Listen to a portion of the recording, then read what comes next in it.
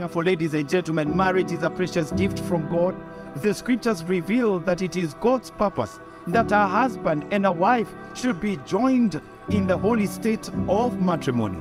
Marriage is therefore to be honored by all. It must be entered into responsibly, respectfully, and not carelessly. Somebody say amen. And not what? Carelessly. And we appreciate Yamira, Washira, and Stephen Wanzia who teach at the first chapter 1 to 20 on what the scripture teaches about marriage, and especially in a program called Noah, which I know that they have gone through and they have completed. Sit wapigie makofi.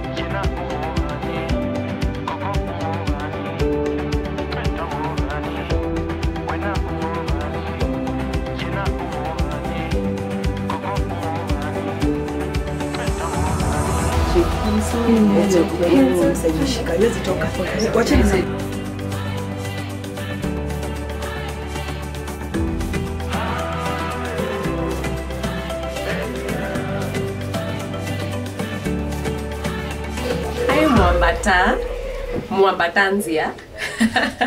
I'm so happy that we've gotten this far.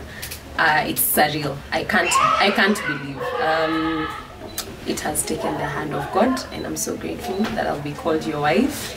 Yeah, I can't wait for us to do more life together, to travel together, to make babies, make music, and just generally to see what God will do in our lives and through our lives. I totally love you, and I can't wait to see you.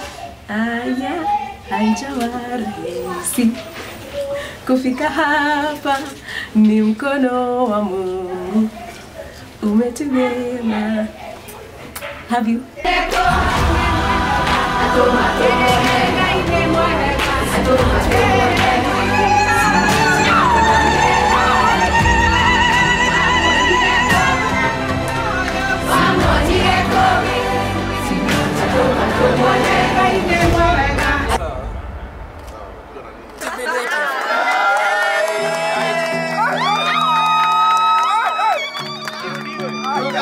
Kirudiwe.